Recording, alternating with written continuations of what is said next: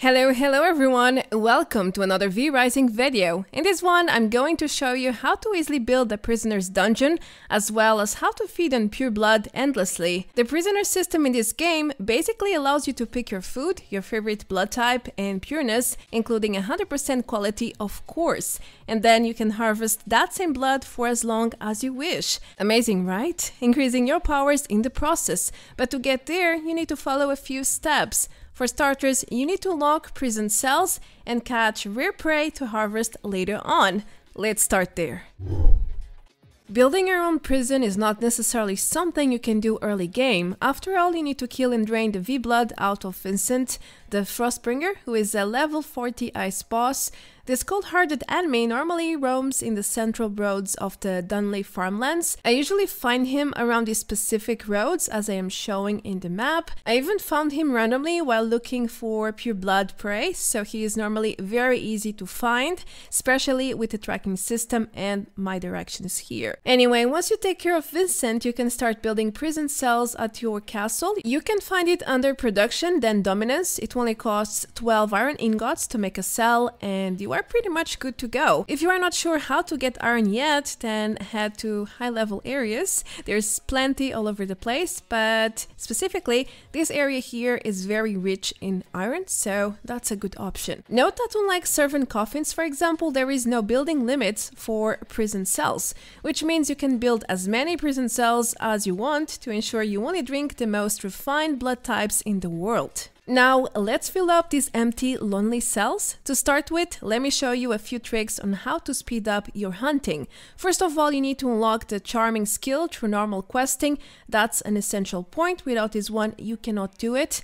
But it unlocks very early, so that should be no big deal considering the prison cell requirements. Next, you should know that the higher the area, the higher is the chance to find pure blood enemies. So if you are looking for those, I recommend focusing on the northern parts of the map, or dive deep into the Dunley farmland or the Silverlight Hills. You can ignore the cursed forest though. There's mostly creatures around these parts. Lastly, there is a skill you can use to make your search much easier, but this one is optional, of course. I'm talking about the blood hunger from killing Tristan, the vampire hunter. This vampire skill shows the blood type and percentages of every enemy in your screen. It's handy, this way you don't have to manually hover over anyone anymore. You can just speed up your horse and only stop when you spot something of your interest, like it happened here. Note that blood hunger displays the purest blood as true red, so the more vivid red, the better the quality. Visual information, everyone, always useful to have. Anyhow, you can start by charming a few random enemies just for convenience, either to drain or to generate blood essence. It's free blood after all at your castle, so why not? Then later, when you come across your favorite mighty blood types, you can easily replace the useless ones and enjoy some quality meals. And here I came across this 100% worker's blood, so I charmed and walked him back to base. If you are too far away, you can always use the cave passage because you can go through with a charmed human and a horse, everything at once, no problemo there. At your castle, interact with an empty prison cell and click on the imprisoned button right there to secure your charmed human. Once you populate a cell, you can access new options such as killing your target. This is a great option when you no longer need a prisoner, or you can choose to charm it again. This option allows you to easily move prisoners between cells if you want to move something. But there are even more options as to be expected. You can obviously drain their blood, that's the main purpose of the previous steps, but draining a target takes away 30 to 60% of their health. But before you go ahead and drain your prisoners to death, we don't want that, let's go over some basics on how to keep them alive. Now, generally when you imprison a new target, their HP is low as a result of the vampire charm, so make sure to feed them first. That's the only way to heal them. Sadly, there are only a few food options. You can choose between rats, which heals 20 to 30% HP per rat, or the fat gobby fish, which fully regenerates the prisoner's HP bar. that's a yummy one. Feeding usually takes a while, so I suggest feeding them right before you leave into your next run. Then when you come back, you can safely feed on them because they will be full HP. You can get to save some time this way. Now, if you are not sure how to get prisoners food in quantity, here's a little help. You can mass spawn rats at your vermin nest just by tossing in plant fiber and bones, which are very easy to farm. Don't forget to pick up the rats instead of killing them though, otherwise it's pretty useless. As for the fat goby, you can loot them from scavenging villages, farms, or simply by fishing. The latest is the most reliable way to farm fish, all fish really, but it's not so easy. These bubble spots are not so common, I would say, so maybe doing a little bit of both will be the best option in this case. As for fishing tips, look for these bubble spots on water bodies, then use your fishing rod found at wooden crafting benches to, well, fish. You need to use the left mouse button once, then again later when the bubbles get more intense as shown in the footage.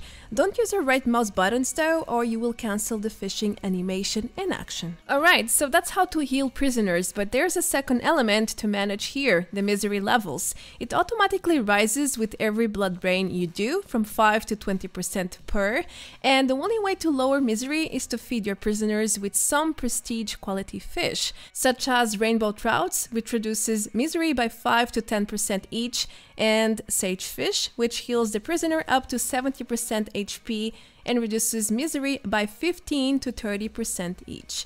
So in the end, if you want to keep your prisoners alive and well, you need to fish a lot.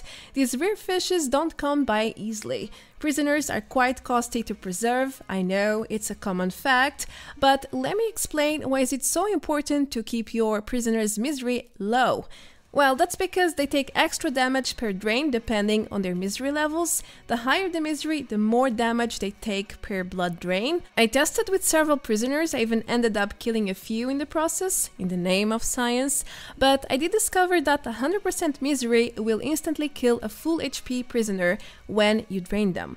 Now, the numbers are very unpredictable because of these range values, so just to be safe, keep your prisoners' HP as high as you can and their misery as low as possible. That's the only way to ensure they will keep on living and providing. On the other hand, if you don't mind taking risks, then be prepared to lose them at some point, because these values can go really high, and sometimes the worst happens. That's how math kinda works. Probabilities, right? Well then, there's one last detail to properly drain prisoners. You always need a new glass flask per drain. It's a strange one, I know. For whatever reason, the flask disappears from your inventory whenever you drink from it. Perhaps it's a balancing mechanism. Anyway, to obtain glass flasks, there are two options. Loot them by scavenging around or by crafting them at an alchemy bench, which unlocks with level 30 boss, Clive the Fire Starter. However, the glass recipe only unlocks later with level 44 boss, Christina the Sun Priestess. Moreover, you need to farm quartz before you can smelt it into glass at a furnace. If you are not sure where to find quartz, you can head to this spot at the northern part of the Dunley farmlands. It's my favorite area to farm it. There's plenty and more than enough there for glass flasks. Once you get them, you can go ahead and drain your prisoners, drink it right away or keep it for later. The choice is yours. You can even build a vintage wine cabinet like this one to store it in style. Anyway, you can decrease the amount of damage all your prisoners take per drain by 25%. It's a huge perk to have, but it's really not easy to get it. To unlock this benefit, you need to build a matching prison floor at your dungeon room. However, this type of floor is a late game one, and it's not so easy to obtain. It depends on lots of boss farming, luck, and probably hundreds of schematics. So keep researching stuff at your Atheneum once you get it, and then it's all about discovering, researching until you get it. It's pretty much RNG here, so good luck with that until you get the given effect. Moving forward, while working on this guide, I also discovered that it's not possible to drain creature blood, as in farming it. First of all, you cannot charm creatures. I tried many times, but it has no effect on them, as to be expected, because they are not humans.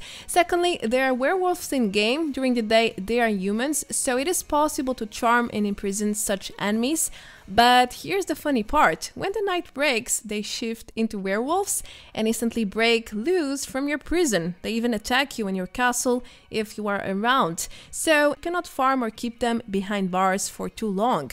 Just to let you know. Let's go over the last tips now. If you want to consistently play with 100% blood type, you have two options in the end. 1. Charm several humans with the desired blood types to ensure you have plenty of blood and backups to keep feeding on. This requires a lot of work though. First to find such targets, and then to keep them alive. It's a lot of resources. Or 2. Charm only different blood types and adapt to your activities, like using worker's blood for farming or pure warrior's blood for a boss fight. For everything else, you use some random low blood, whatever you can find. The second option is obviously way more doable and logical in my view. Still, there are a few more things you can do to ensure you can play with 100% blood for longer periods. That's correct. I highly recommend you guys to use all sorts of alternative healing methods other than blood mend. Please don't use blood mend, to ensure none of that precious blood you have just harvested goes into waste. So use salves, potions, or animal forms like the bear to heal naturally over time. Also, if you take a short break, enter your coffin first so your blood rates won't drop as quickly. If you combine all these tips and tricks, you should be able to maintain your 100% blood type without much of a trouble. Remember, if you need to feed less frequently, it also means you need less time and fewer resources to keep them alive. It's a win-win situation. Alright, that's my complete guide for the Re-Rising's prisoner system and how to maintain your blood type for as long as you wish. Personally, I think it's smarter to diversify your blood banks instead of focusing in just one type. After all, different activities require different effects, but it all comes to personal taste in the end. Lastly, keep in mind that in early game you must rely on whatever blood you can find. It's not exactly possible to keep the same one at all times. There is a score gear level attached to this, around level 35 to 40, when you can take down the Frostbringer and unlock prison cells. But from that point on, you can charm as many prisoners as you would like and feast on your favorite blood as much as you want. Well then, thank you for watching. Let me know if I missed anything critical in the comments below, and feel free to leave a like and subscribe for more content like this. My name is Marta Branco, and I will catch you all very soon in the next video. Until then, take care, adios, bye bye!